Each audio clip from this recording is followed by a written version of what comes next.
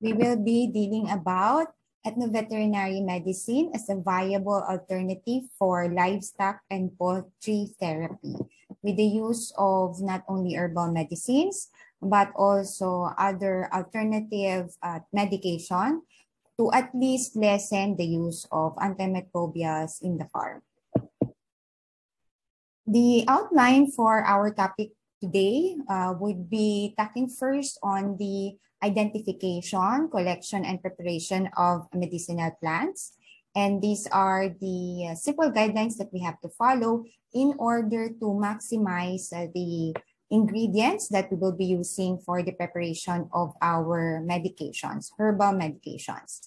And there are actually very numerous types of medicinal plants that we have here in the Philippines. We have tens of thousands, and I have given just a few examples of which we can use for our medication. The third part would be on the different processes on medicinal plants, okay? And this would be something that we can do ourselves in our home, provided we have the necessary materials.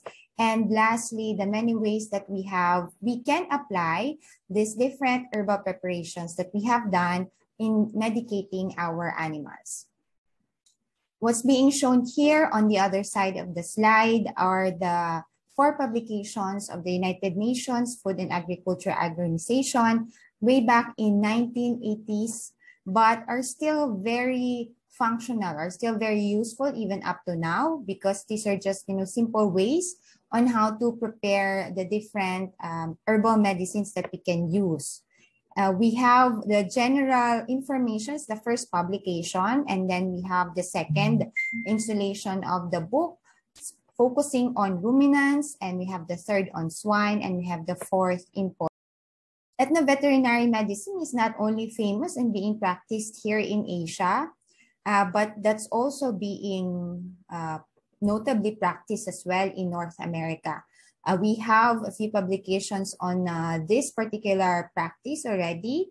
This one in British Columbia, and they have several also diseases that they have medicated in ruminants. Other ones that are found available online but not on open access are veterinary herbal medicine, with the practice in also in North America, and we have ethnoveterinary botanical medicine, not only catering on food animals but also on small animals. Okay, so it's not only that this type of practice is being recognized only in this part of the world, but also even for those that are heavily practicing Western medicine.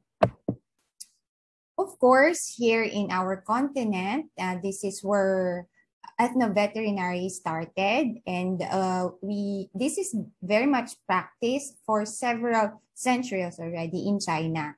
Even so, that's why they have a specific term for it, no? And they call it the Chinese traditional medicine, or traditional Chinese medicine instead. That's DCM. And we also have this wide practice of ethnoveterinary medicine in India, okay? And the neighboring countries, of course, we have Nepal, Pakistan, etc. Okay? And for India, particularly, they call it Ayurveda medicine, okay? So they have a specific term for that as well. And we have this practice for centuries, no? And I'm sure that you have learned from your ancestors as well on how to treat, simple diseases like cough. And I experienced it myself when I gave birth. So I underwent that cleansing with, I think, 11 types of leaves, okay? They boil the leaves, and then that's what I use for my first bath, okay? Which is, I think it was a month after, but honestly, I couldn't take it. I cannot remember how many days I was able to really prolong taking that first bath. I can't remember anymore.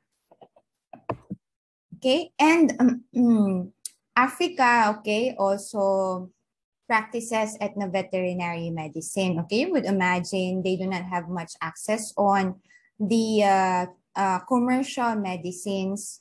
That's why, and they are very rich, of course, with these natural resources. So that's why we cannot ignore them or not put them aside, that they are also, of course, wide practitioners of ethnoveterinary medicine. Fortunately for this yellow book here entitled Traditional Ethnoveterinary Medicine in East Africa, this is available online for free. So you can access it. Just Google the title and then you can have a PDF form or format that you can download easily. Okay. The diseases in this book are mostly exotic diseases because they are not present here in the Philippines, but they are widely present there, of course, in Africa.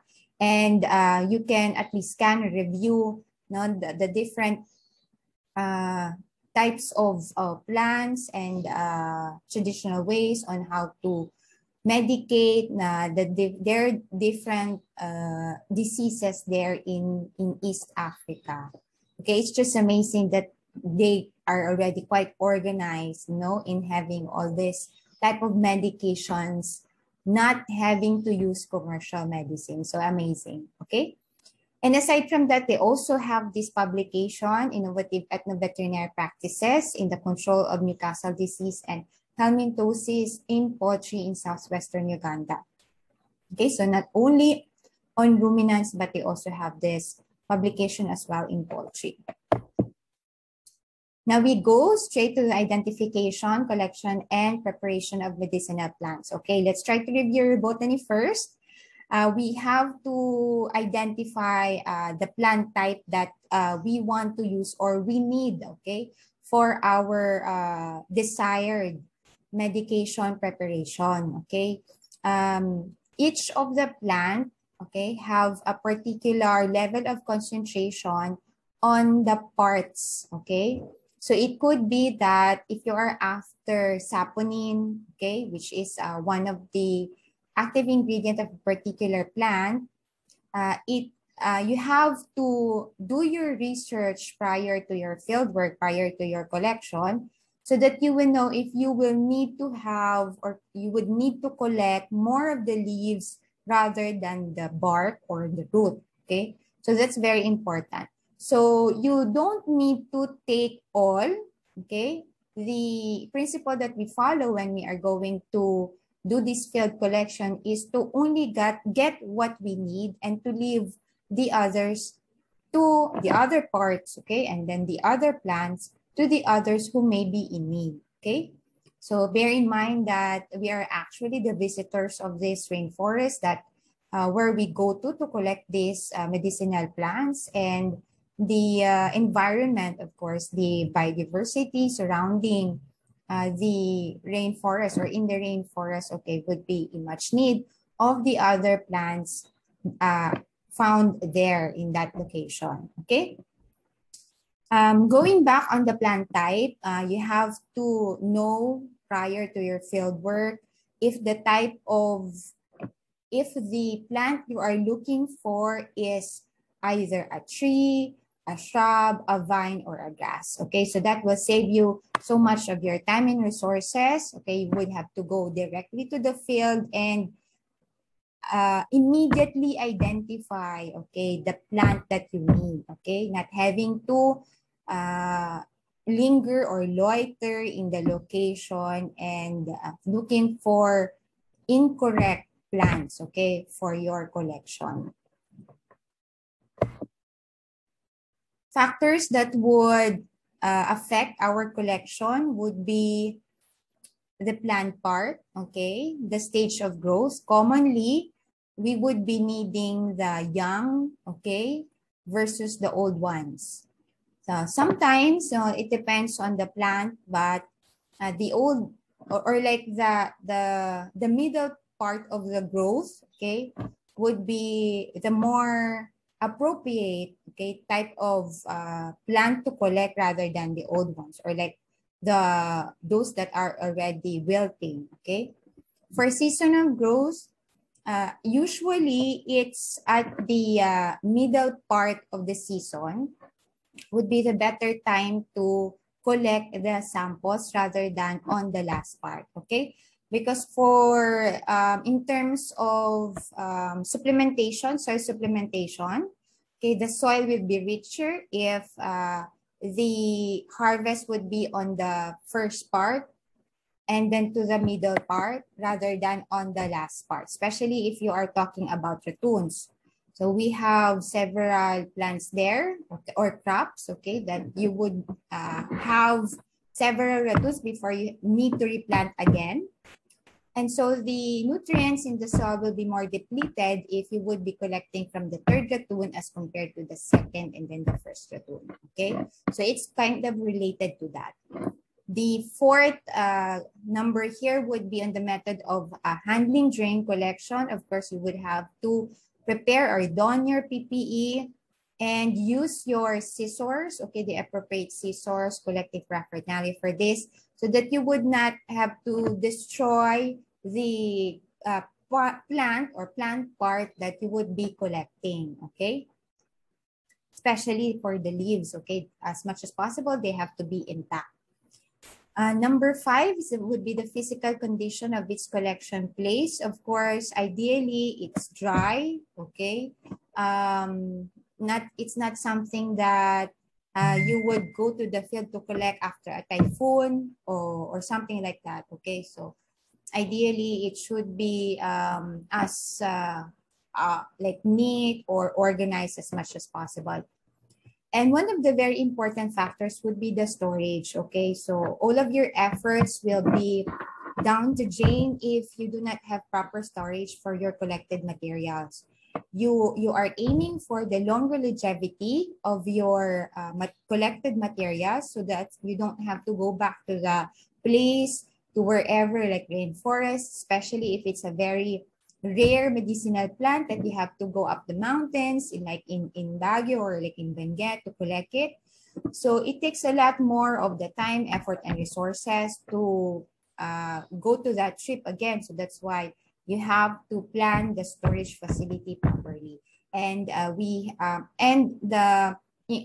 course, that includes, having to prepare clean and dry containers to put your collected plants, okay, and good enough that they will be safe while in transit going back to your laboratory, to your facility, or to your institute. These are, again, additional guidelines on when to collect, okay, your medicinal plant, okay? We have here also additional information. Leaves and stems are best collected during the daytime, okay, or when the plant is about to bloom. So this is what we call the crack of dawn, okay? When it's not too hot yet, okay? And this serves for two purposes. For the collector, so he will not experience any heat stroke, okay? Imagine you're trying to collect under the heat of the sun at noontime, okay? That's very difficult for the handler.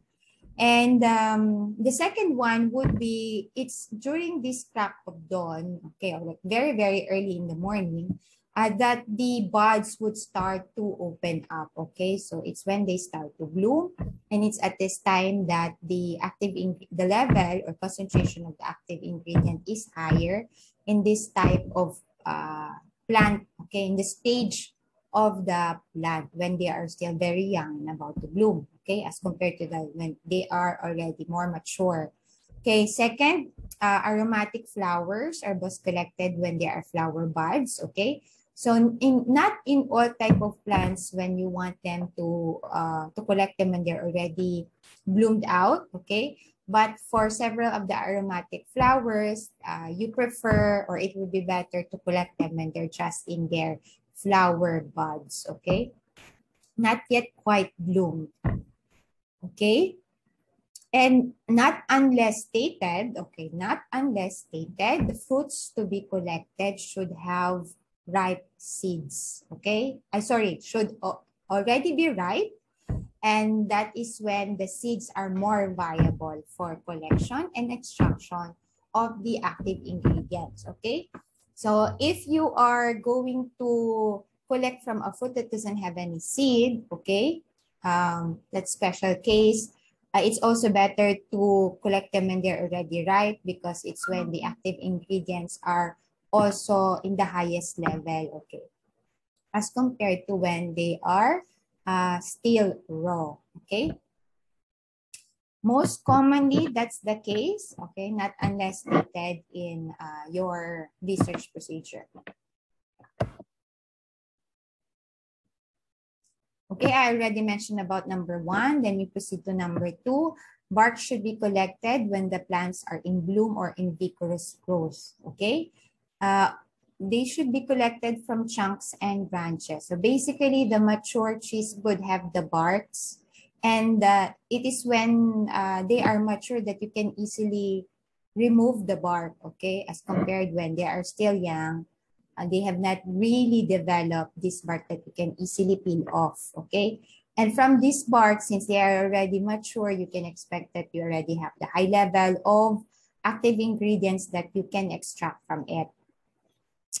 And of course, we would want the plants to have established root system first before we can collect their roots, okay? Ideally, we do not remove the plant if it's at all possible, to only collect a few of the roots so that the plant can still continue to thrive and to live, okay, with the remaining parts of the plant that you have taken from, okay?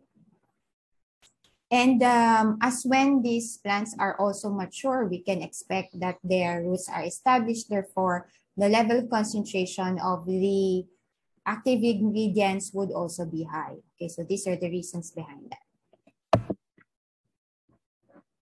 This would now be the process on how to go about with the collection.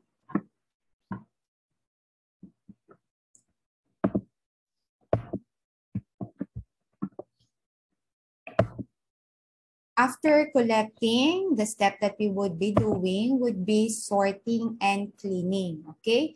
And the important step that we should also do at this point is to label them, okay? For novice researchers, okay, or collectors, they may find difficulty in trying to identify very, very similar types of plants. Okay, that's why it's always good to have your marking pen, you have your identification tape or label so that they won't get mixed up in transit, okay? So deal with your samples as precious items, okay? Because you spent your time, resources, okay, in collecting them. You have to sort them so that there would be no combination because you never know. Probably, you know, you have two plants that would be neutralizing themselves, okay? The effect would be to just neutralizing each other. So you then not get the effect that you want coming from these plants. Okay, so that's why you have to sort them and label them properly. And you can expect that especially if you have taken roots, they are dirty, full of soil. That's why you have to clean them and dry them, okay, so that they would not get any fungal contamination while in storage or even just in transit. The next step would be for cutting, trimming, grinding, and chopping. So this will be like the first part of processing it. It could be that you have collected like humongous parts of the plant. For example, banana leaves, okay? So it's difficult to transport them to wherever, okay? Especially if you don't have the appropriate vehicle to transport these banana leaves. So then you can revert into cutting, trimming, grinding, chopping them, even during transit, okay? And if ever you have the appropriate vehicle to transport them intact, then you do this cutting, trimming, grinding, chopping already in your laboratory or in your facility or in your home, okay? It doesn't have to be fancy. You can do all these things at home as well. And it makes it then easier to dry, okay, as when your collected materials are already chopped, okay, because more surface area will be exposed to the air And it is at this dry state that the storage would be prolonged, okay? They would not be prone into moisture, increased moisture leading to possible contamination, especially like with molds, like fungus, and etc. And the last stage would be for the storage, okay? Ideally, if we were able to dry them properly, they would be stored for several months to several years, okay? Depending on the type of drying that we did for our collected samples. Okay, to discuss more or elaborate further on each of the steps, in order to sort and clean, okay, we have to use running water in removing the physical debris, okay, especially the soil. Ideally, we would not be using any plants with pesticides, but if we don't have a choice, we have to clean them properly, okay, additional rounds of cleaning on moving water. For example, if without pesticides, we can do away with 2 rounds of cleaning with running water. But with pesticides, okay, we have to clean it more, like 3 to 4 times more with running water, okay? We will be doing 2 types of processing for our collected materials. We can use this, we call this the grinder, okay? We call this the grinder. And the finished product out of this grinder would be still a little coarse, okay? It's not very fine yet. Okay, a little bit of increased surface area. And then we revert to the second step in which we can now have the powder form as its end product, okay? The reasons for doing this type of processing is, as mentioned previously, to increase the surface area easier, to make it easier for drying. Okay, that's already number 4. Okay, now, now that we have the smaller particles, if in case we will subject them into hot water or whatever extraction process, we could then be able to get more, okay, easily of these active ingredients out of our sample. And then if we have higher level of active ingredients, then we can expect that it increases the efficacy of the plant materials, okay, or the medicinal plants.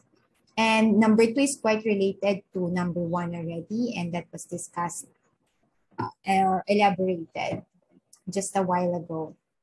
Okay, number 3, okay, this only goes to some special types of plants. For example, we have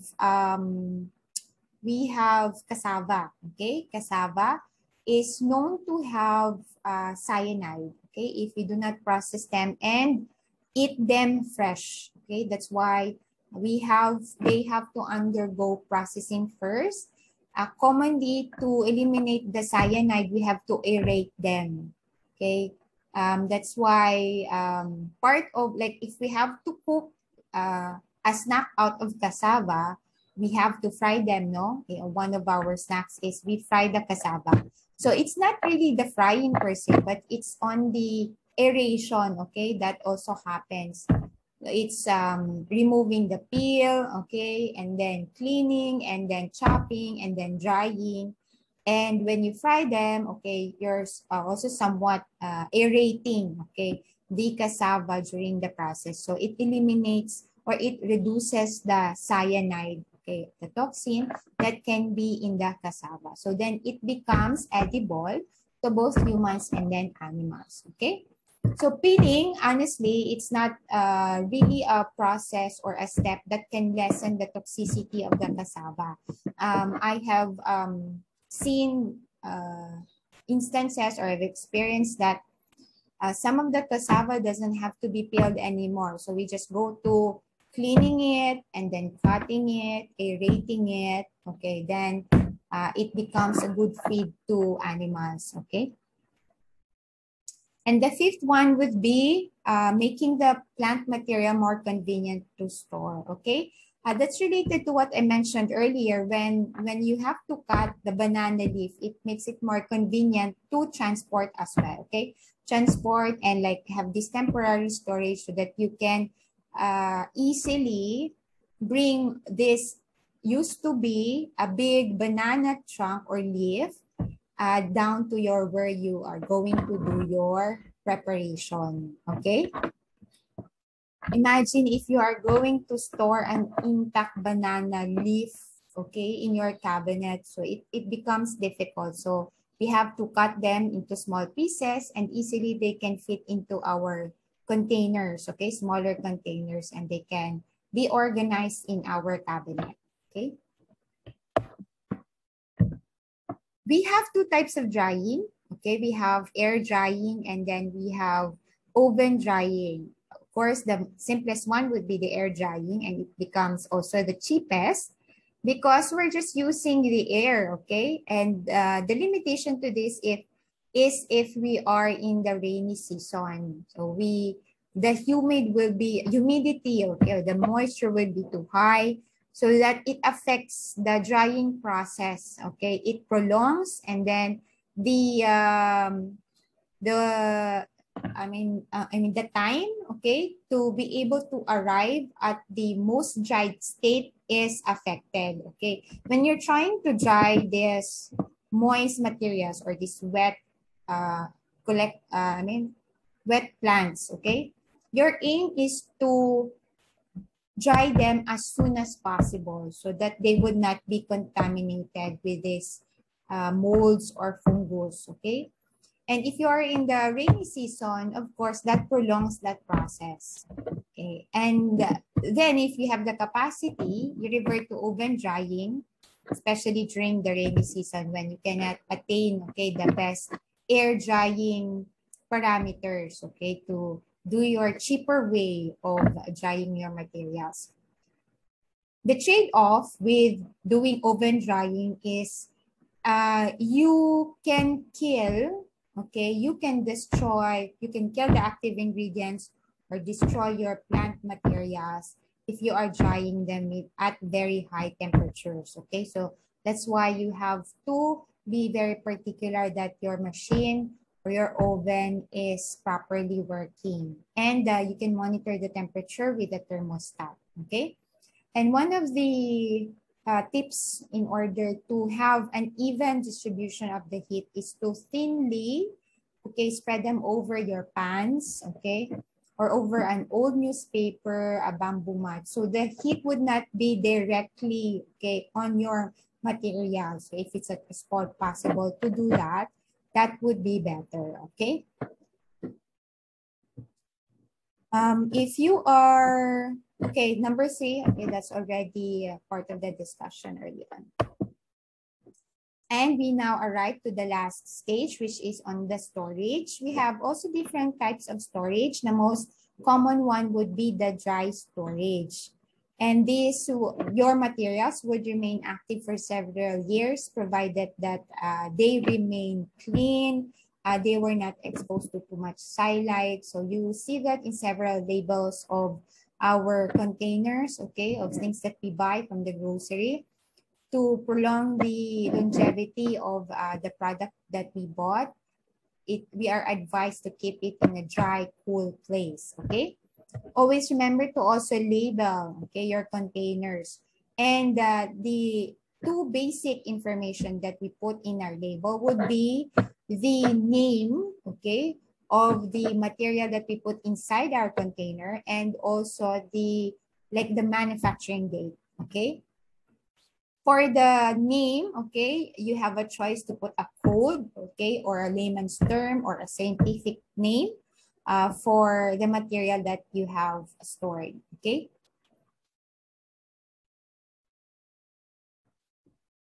The one important guideline that you have to start with to have this proper dry storage, your container should be aseptic, okay?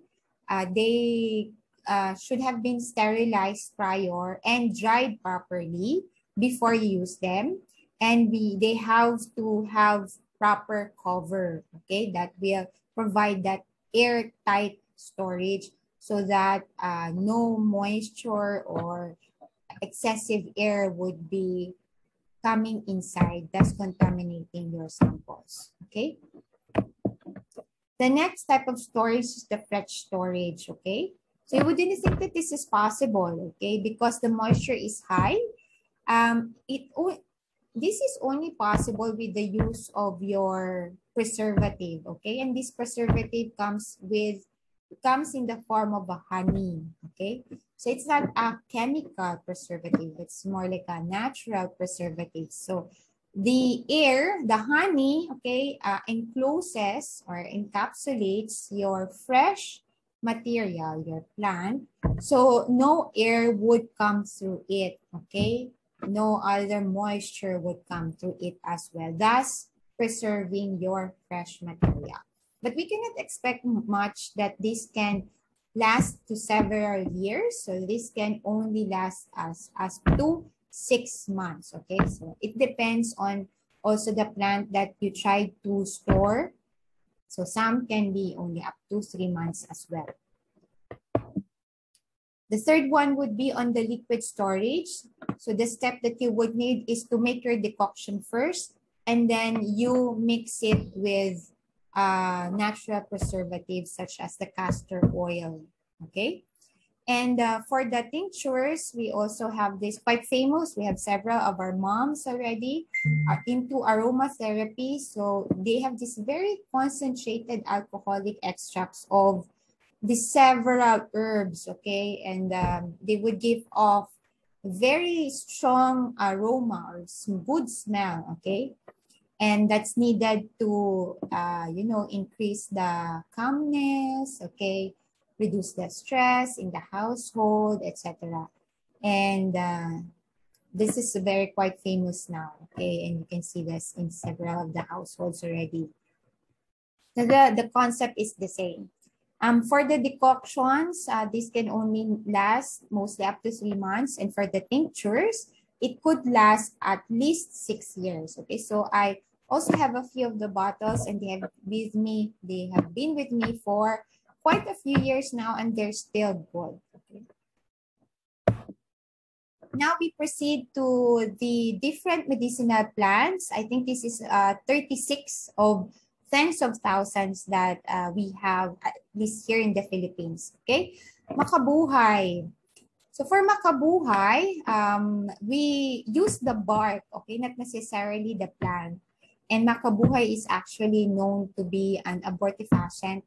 And with several of the lectures that I also did pre-pandemic, so they were face-to-face trainings, I learned that this is also being used as an eye drop, okay?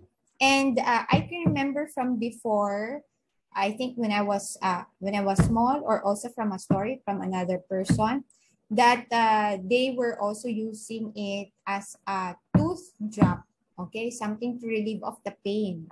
So it's basically one of the purposes of having that makabuhay. It's usually through a decoction, okay? True enough, the medicinal uses would be for fever, inappetence, and also as a urine laxative. Second, we have iba or calamyas. Most notably, okay, the fruit is very high for high in vitamin C. That's why the medicinal uses would include those for respiratory ailments, okay, such as cough with phlegm, okay, that's productive cough, gastric ulcers, and then for constipation. So we have listed here the different types or parts of the plant that you will need, and the different active ingredients that you will be getting from these different plant parts, okay? Next, we have snake grass, okay? Snake grass is actually not endemic in the Philippines, but we see it several already. We see several of this in plant shows, okay, pre-pandemic, and this they came from Thailand and then Malaysia, okay? But more and more that you see this snake grass now. And The medicinal use would be on diarrhea, on skin rashes, insect and snake bites, and the simple, okay, herpes simplex virus lesions. So these can be applied topically, okay, or for the diarrhea, of course, as a decoction that we can give to our animals orally. Next is the granado or pomegranate. Okay, we don't have so much of this tree here in South Luzon, but we have several in the north. Okay, and I think also in Mindanao they have this. This is very, very famous in Thailand. It's one of the street fruits that I always see. And we have extracts of pomegranate being incorporated in the beauty products. Okay. So seldom that you see them, di ba? There's this famous brand, let's say Palmolive, okay, that would have their products with pomegranate extracts for the shampoo, for the soaps, okay. And true enough, because they have good active ingredients, okay, rich in minerals, okay, and vitamins as well. That's why they are good for the skin. Aside from that, they can be used as a laxative to relieve of the fever, and also for for treating respiratory infections as well. Number 5, we have the Suriname cherry. So this is not present in the Philippines. Where can this be located? It's in Suriname, okay, in Africa. It looks like to me as like aratilis, okay? So it's not related to aratilis. It's just like, for me, so I can easily identify and memorize how it looks like. So I have, tried to relate it with aratilis. So that's just my, personal take on that. The medicinal use would be on diarrhea and also for mouth sores, okay? I'm not just very sure, but I will think that we can use this okay, but we don't have this here in the Philippines, okay? Mouth sores or for our ruminants, especially our small ruminants. Number 6 is guava. This is the most used, okay, herbal plant here in the Philippines. It has several indications. I have used this, commonly I use this for our diarrhea cases, especially I really don't want to use a lot of antibiotics at the farm. So we really do the decoction for these guava leaves, and then we give them orally to our diarrhea patients, okay? In all stages, they can be piglets, weaners, or even the grown ones. Of course, not only the pigs, we also have the ruminants, okay, where we use this. Aside from for diarrhea, we also use the decoction to treat metritis, okay, because it has high levels of antibacterial active ingredients. And true enough, okay, we can also use this for thrush, polyuria, and some traumatic injuries. Okay. Number 7 is castor oil plant. Okay. When you try to chew these leaves, okay, it's actually very bitter. So it's difficult to feed orally to your animals, to your sick animals. But as mentioned earlier, the castor oil is a good preservative for our fresh storage. Okay. It is being used as a dewormer and also for topical medication of wounds or injuries. Next, we have kandi-kandilaan or the blue vervain. Okay, this is something that we see probably as in our backyard, okay, or in idle lots. Okay, this is something that we usually ignore, but is a good herbal plant. And we commonly use this for genitourinary infection. So we have UTI and then urinary tract stones. And this is good also for metritis and also for treating against hepatitis A. Okay, although I have not used this blue vervain yet, but I see this in several of the farms that I go to, sometimes we just remove it because we don't know the purpose of this type of plant, okay? Number 6 is the West Indian elm or the bay cedar. We don't have this. This is located in South and Central America, in the Caribbean or in Mexico. It looks like the leaves of our mulberry tree, okay? But they're not actually very related. But we make use of this type of plant for their tannins and for their flavonoids, carotenoids, etc. Okay? We commonly use this to alleviate diarrhea and also flatulence. 10th is duhat. Okay, so we have this. Because of the dark color, we can expect that there is a high level of antioxidant. Okay, we don't have much medicinal use for this other than for gastrointestinal, and that is of diarrhea and then abdominal pain. Okay. 11th is malunggay. Okay, this is very famous for lactating individuals, not only humans but for animals alike. Okay. Aside from trying to increase the milk production, we can expect high levels of vitamin A with malunggay. That's why it's very good for night blindness, eye pain, okay, and then UTI as well. Okay, I have not really used this as a dewormer, but it can be also used for intestinal worms. Number 12 is Acapulco. This is also very famous as a topical medicinal plant. Okay, this I would say would be the number 1 when it comes to treating skin fungus, ringworms, and scabies. So we can do a poultice out of it. Okay, and then that's the one that we can have for our topical application of such skin diseases. And this is already available commercially, and you would see them as soaps or also other as ointment with Acapulco extracts, okay? Being used for human and veterinary purposes as well.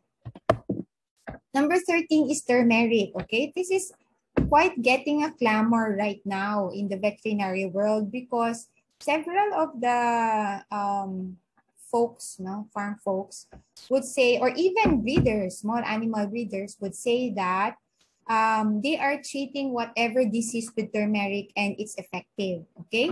So it's really difficult to claim that at this point. But true enough, the notable indications for using turmeric would be gastrointestinal, for gastrointestinal ailments, okay? We have diarrhea, okay, or dysentery. We can also use this for metritis or vaginitis, and then for typhoid fever, but that's mostly for humans, okay? Because of the color, the rich orange color, it's of course very rich in beta-carotene. We have aloe vera, and we are seeing several skin products as well being used for humans with aloe vera extracts, okay? When you are trying to harvest aloe vera, you get one leaf, you peel it off, and the gel inside would be the one that you will use commonly.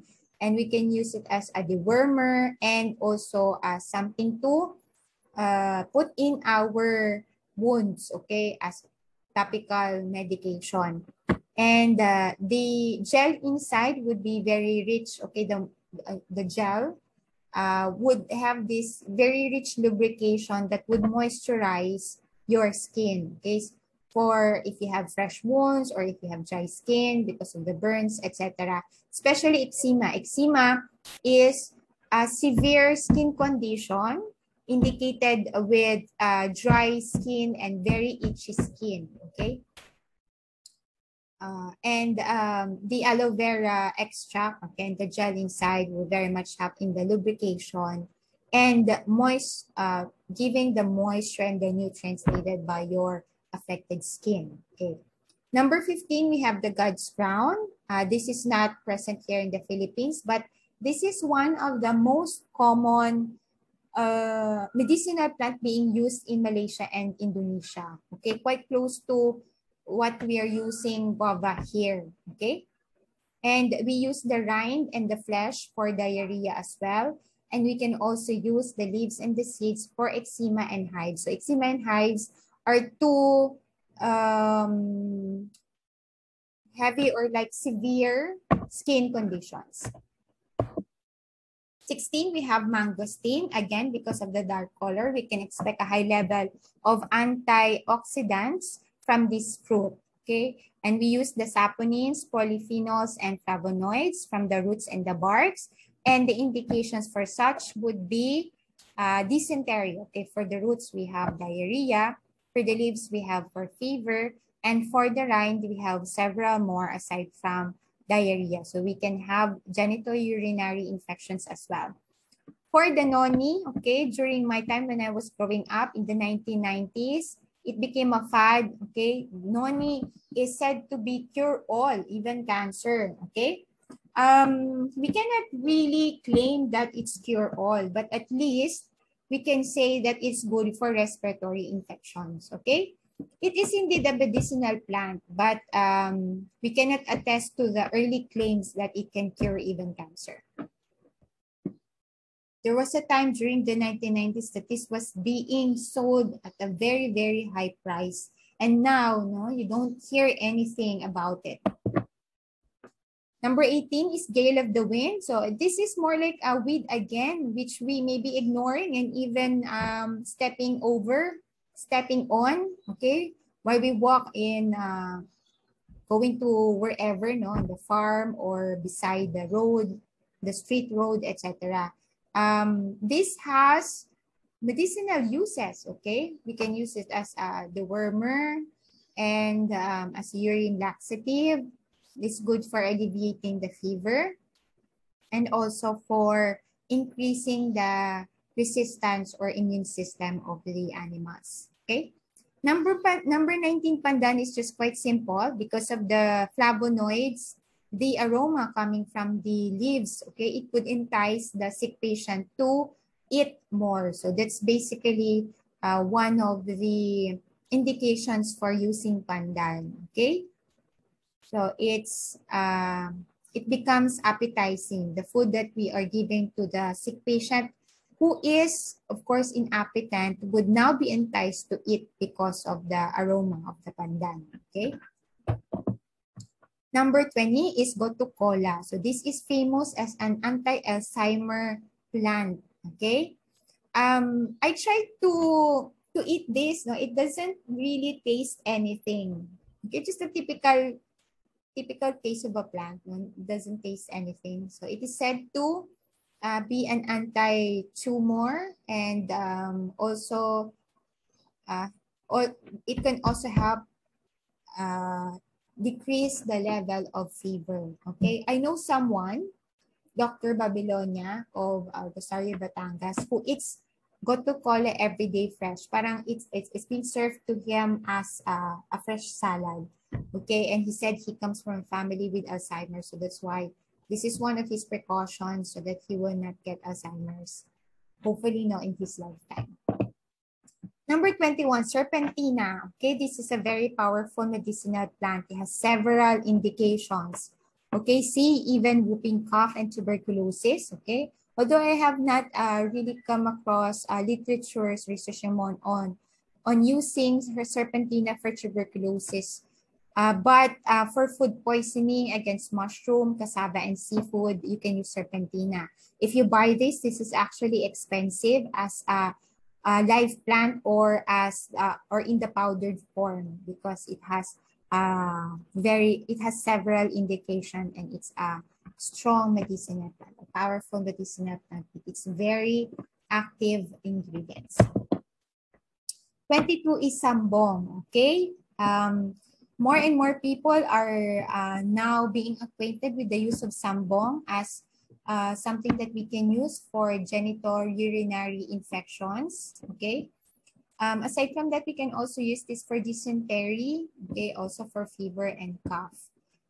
We now see several veterinary commercial products that would have extracts of sambong to cure of kidney ailments as well, okay? Number 23, we have the flaxseed, Indian hemp, etc. And we use the leaves, okay, such for topical ailments, okay, for our wounds, itchy skin, ulcers, eczema as well. Okay, so we have hives, and the roots we can use for thrush. Okay, that's the fungal infection that we can have for our poultry and for our horses, and also for venomous insect stings. Number 24, we have the betel. Locally, we call this as the nganga. Sorry, we call this as the nganga. And we can use this nganga for our eczema, other skin infections as well. And we can also use this for bronchitis and vaginal discharge, indicative of metritis. Okay, there are two types of betel. We have the typical green betel, and then we have the red betel. And we can expect a little bit more higher level of antioxidants with the red betel. That's why in the medicinal and indications, we have more ailments that where we can use the red betel. Number 26 is our sap. Okay, we call this guayabano or guyabano. And the medicinal uses would be more on the urinary bladder pain and gastric ulcer pain. Okay, so not many medicinal indications. 27, we have dila-dila. This is also something that we may see in our property, in our farm. Okay, here in Batangas, I see this quite often, the farms that I go to, and we quite ignore them. Okay, but amazing that they are also herbal plants. Okay, so ideally, we do not remove them in our property because we'll never know when we need it. We can use it for alleviation of fever as well, for eye inflammation, diarrhea, okay, and then cough. 28, we have the wild ginger. Okay, this is the local ginger. We see that it is more colored orange than yellow. And so this is a higher in beta carotene as compared to the generic ginger, the common ginger that we see. The medicinal indications would include cystitis or kidney inflammation.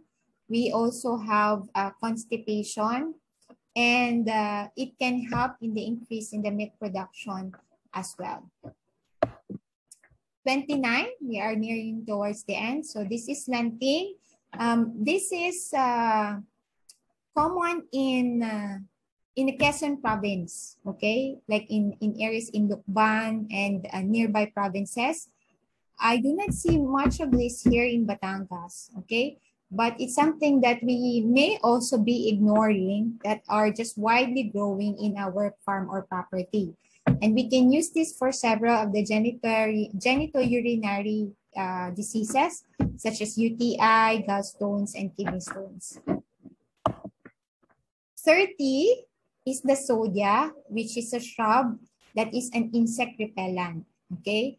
So we can also use this to relieve of fever caused by malaria, and the leaf can be to also alleviate fever and to reduce the pain of the headache. Okay, that's it for a few examples of the medicinal plants. Okay, now we go to the preparation of our medicinal plants. Okay, first off, okay, we have to be familiar with the common units of measurement. And you will never know, probably you'd have a chance to immerse yourself in a local community doesn't really have access to our more accurate ways of measurement. So that's why it's better for you to be familiar with this measurement, hand measurements, okay? I've been working with farms for several years now, and knowing this actually comes in handy because several of the farmhands would just feed or give off materials by their hand, okay? So it's nice to know this and to teach them so that they can have at least, good quantification or estimation of the amount that they're giving of the animals, okay? If you would be filling up one matchbox, that's about 50 grams. If you'd be filling up a small portion of your palm only, okay, at the middle of your palm, that's 5 grams. And up to, if you fill your palm, okay, with feed material up to the tip of your fingers, okay, coming from the base of your palm, like with a good hip, that's mostly 50 grams, okay?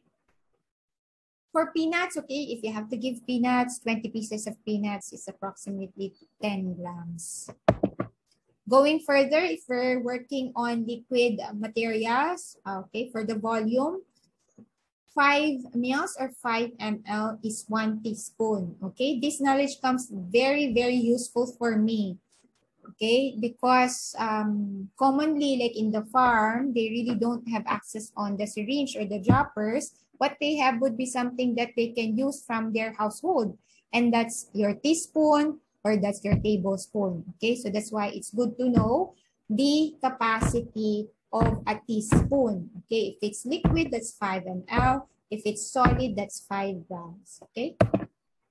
And 1 tablespoon is 15 ml, okay? Or it carries 15 grams. And then 1 tablespoon is equivalent to 3 teaspoons, okay? Because 5 times 3, 15, okay? And that's it.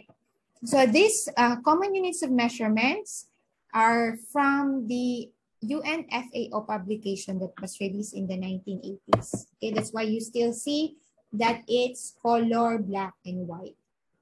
Okay, for the cups, so commonly we have these small cups that we can see in the far-flung areas. Okay, they don't have much big cups there. And I can remember when I was young, okay, we have, like when I visit my grandparents, not in the city, okay, they have more of these small cups, okay, rather than the bigger cups. And 1 cup would be approximately 1/4 liter, okay, or 16 tablespoons, and 2 cups would be equivalent to 1 pint or half a liter. And then 4 small cups would be approximately 1 quart or approximately 1 liter, okay? These are all approximation because again, we are not using the more accurate weighing scales for this. And at least we can arrive at a good measurement, okay, rather than not measuring at all. For the drinking glass, okay, also I have good memories on this small drinking glass. I grew up where we were buying this local brand of peanut butter that has its glass bottle with several decorations. And then we would recycle this glass bottle and use them as our drinking glass, okay? After we consume the peanut butter, okay? That's approximately 237 ml. And 1 small Coke, and that's not the Sakto size, okay? We now have the Sakto size, but during the 1980s, that's what we call the 8 ounce, okay? 8 ounce, that's approximately 237 mils or 237 milliliters, okay? And during the 1980s, 1990s, these are, we have only as much as 1 liter of the soda, okay? And I can remember for a limited period of time, they have released a 750 millimeters capacity of Coke or soda, okay? For the 320, that's probably like your glass bottle for your mayonnaise. And your 375, that's probably for your glass bottle for your ketchup, okay? For your other type of condiments. Now we go to the different ways to process your herbal medicine. Okay, let's play a game. First, I'll be showing you the picture and then you're gonna guess what type of process this is, okay? I'm going to describe the picture. First, you're going to prepare boiling water. Then you're going to put in your material and subject it to the heat for quite some time. And then you filter it. Okay, so what do you think is the name of this process?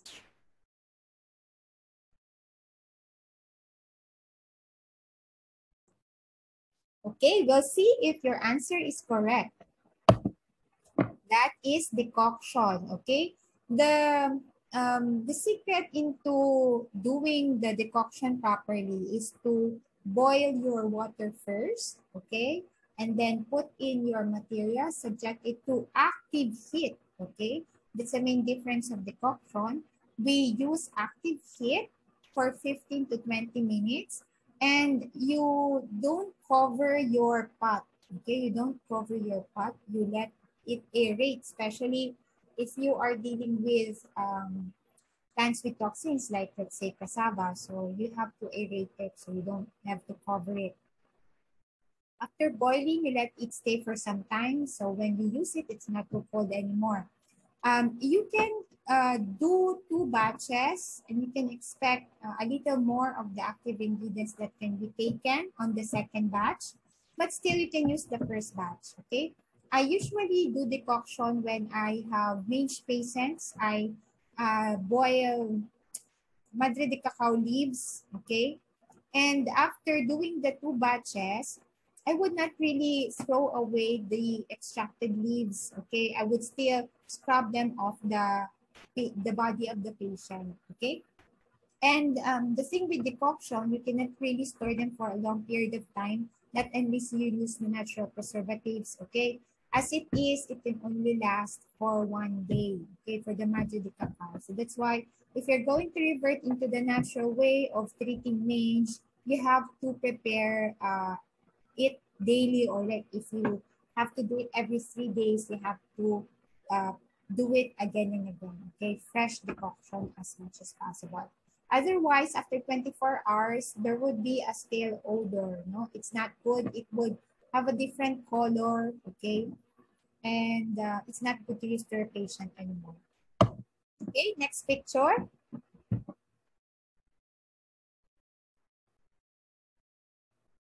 We have a separate container for the boiling water, and then we put the boiling water in the pot, let it stay for the same 15 to 20 minutes, and then we filter it, okay, or we sieve it. What do you think is the practical application that you may be doing on a daily basis, especially when you are living in your dormitories before, or even now, I don't know, okay?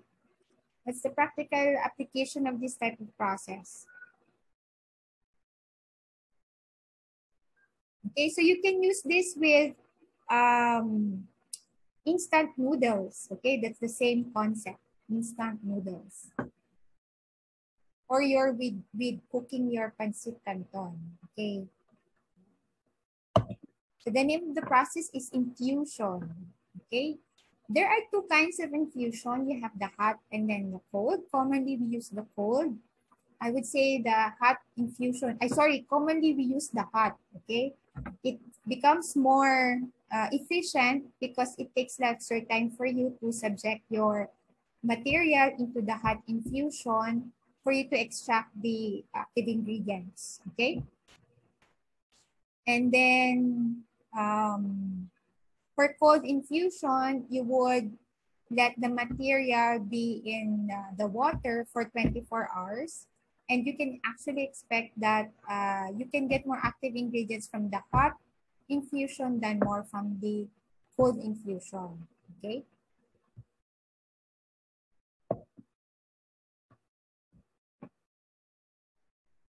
Next. What would be the product, okay, the end product coming out of this process? What would be the end product? So you see that the picture, there's someone grinding and then sieving or filtering, and you see smaller particles. So the name of the product is what we call a powder, okay? So it's found and ground dried plant materials. So for the powder to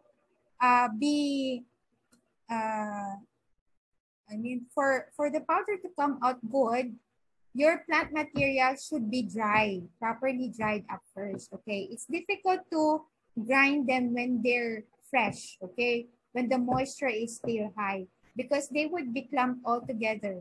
Okay, when they are dried, they would not uh, they would be separate from each other. So then you can sieve them properly or filter them better. Okay. Okay. How about this one? What's the end product out of this process? So the first step is again grinding the plant material. And then with the use of a cheesecloth, you would squeeze this out. Okay, so I think this one is easy. The end product is what we call juice. Okay. Of course, we cannot get any juice if our sample material is dry. So for this time, we have to have them as fresh plant materials.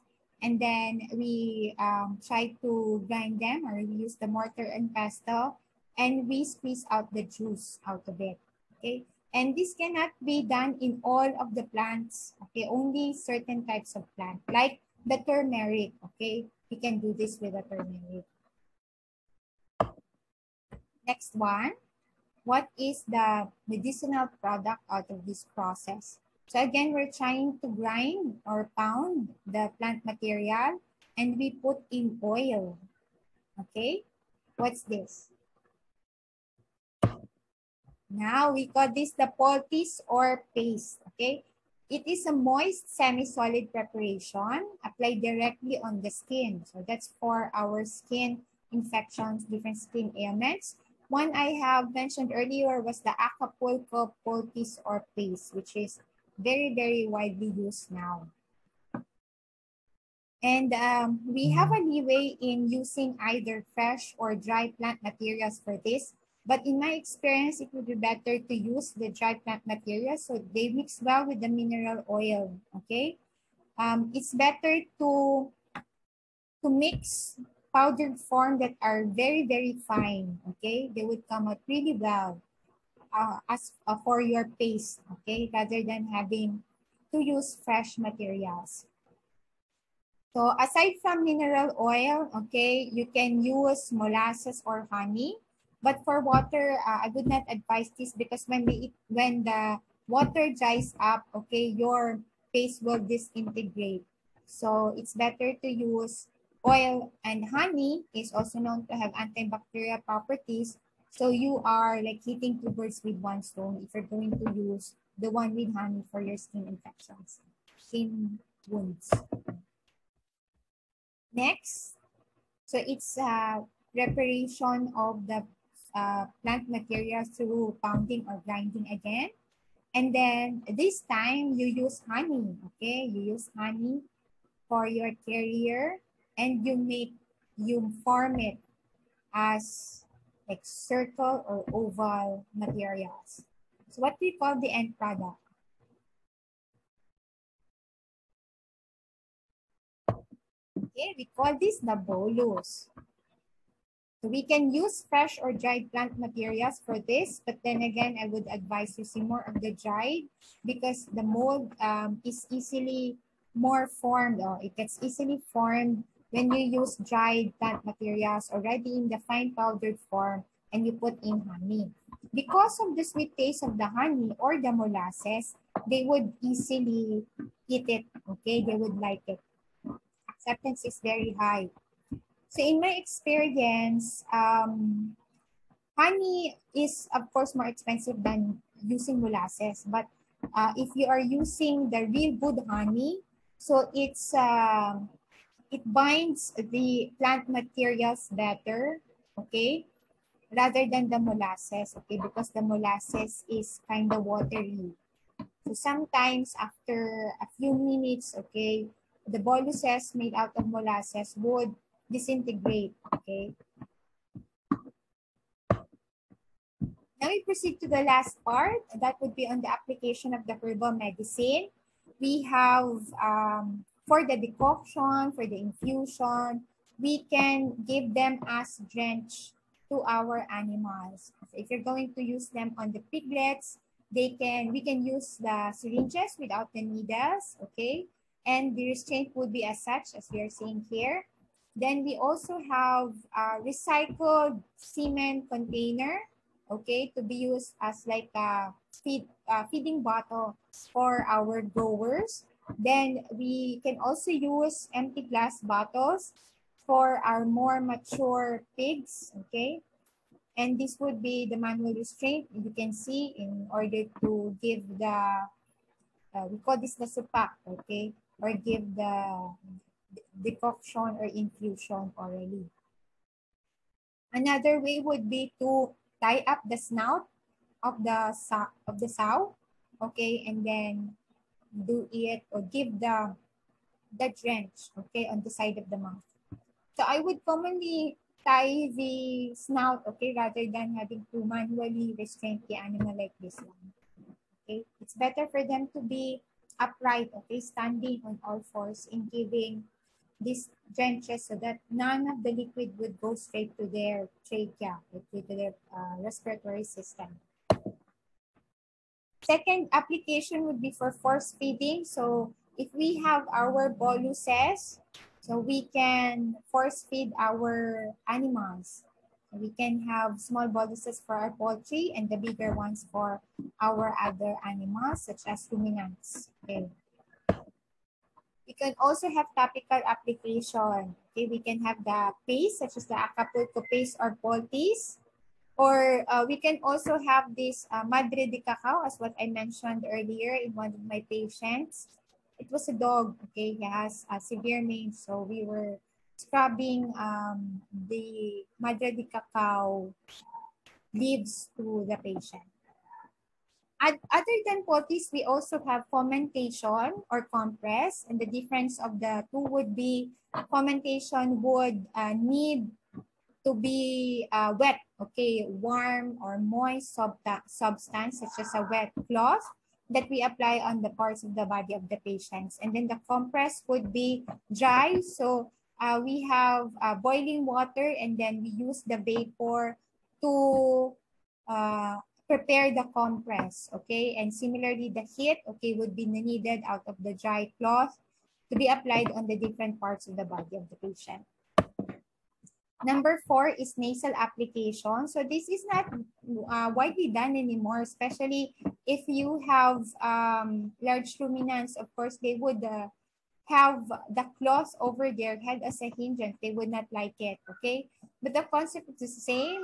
And you would hear it now for our COVID patients, no? They would try to liquefy whatever clogged nose that they have with the vapor coming from this decoction, okay, or infusion, inhaling the vapor, okay.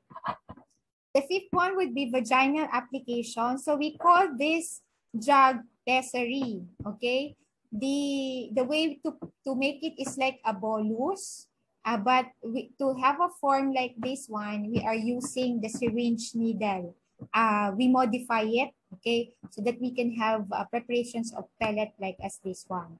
So in order to apply this pessary, we put it in the vagina, okay, vagina up to the cervical area of the animal. So it's not possible to really put this inside the uterus if the cervix is closed.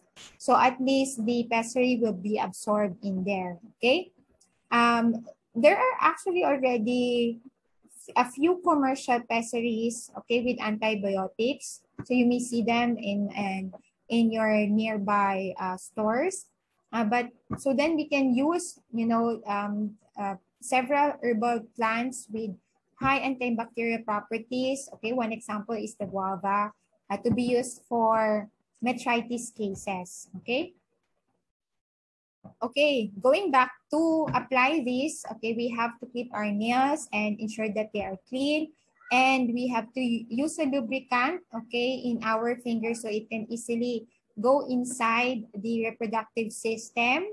And then we leave the pessary inside and then we take our hand out, okay?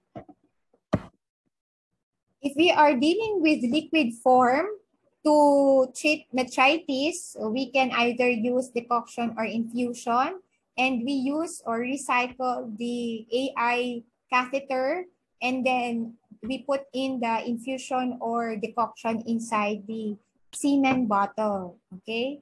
And it's like doing AI. So that's basically the concept. We also use this for ruminants. If you don't have access with this commercial AI catheter, we can use papaya stalk. Okay, just make sure that the tips would not be sharp and you still have to lubricate the end so it's easy to insert it inside the reproductive tract of the patient. Okay. Next is anal application. So if we have the vaginal application as pessary, we call the anal application. Okay, the product that we put in is the suppository. Okay, this is quite famous, especially when we were kids. No, I'm sure. No, I'm not really sure, but for me, I have experienced, no, having received a suppository when I was a kid because I had difficulty in excreting my feces, no, so I had constipation. So I went through this, no, I received a suppository when I was young, so it's similar, and to prepare the suppository is the same as preparing your bolus. As mentioned earlier, preparing the pessary and the suppository is the same. So the application will just be different because the suppository is for the anus, okay? So you can use this for constipated patients and also for delivering herbal plants with high antibacterial properties for diarrheic patients. Okay, number 7, we have the ocular application, okay? So either we can use rice straw, sorghum straw, medicine dropper, or plastic dropper for this, okay? So we can have, you know, inflammation of the eyes, red eyes. So we can use, let's say, makabuhay for that, okay? And next, we have fumigation. This is now controversial here in the Philippines because we have a DENR Clean Air Act, okay? But I'm sure that in far-flung areas or in the mountains, some would still do this. And it's actually a common practice before, wherein we would be fumigating, okay? Fumigating plants, okay? And aerate the barns or the houses of our animals to ward off mosquitoes and then flies. So we commonly use this before or do this before during the rainy season, okay, or before the rainy season to ward off mosquitoes. Of course, we have dengue. Then we have the tip here is to use fly repellent or insect repellent leaves. So we have citronella, we have eucalyptus and neem leaves for that.